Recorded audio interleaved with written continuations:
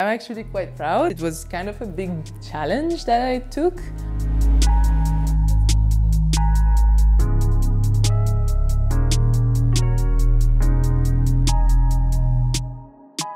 So this is a mycelium skin. It's ready to be harvested so that we can make a material out of it later.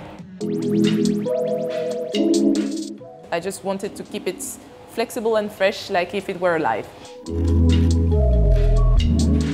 Imagine you rip your jacket and it has some dormant units that it just repairs the wound. That would be one of our goals.